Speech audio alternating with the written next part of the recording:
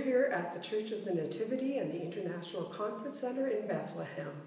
We've been seeing the work of the Lutheran World Federation in this area and the work of the Evangelical Lutheran Church in Jordan and the Holy Land, our partner church.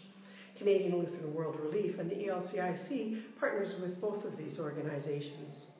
One of the cross-cutting priorities for Canadian Lutheran World Relief and the Lutheran World Federation is that of gender issues.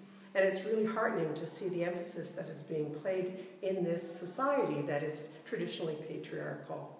Some examples of that work include new vocational programs to attract women at the Vocational Training Center in Ramallah. It also is the emphasis on women's sport that we see on the Dar al-Khalima campus, and the increasing role of women within the church. It's a wonderful partnership we have between two churches and two organizations. We give thanks to God for the blessings of this work.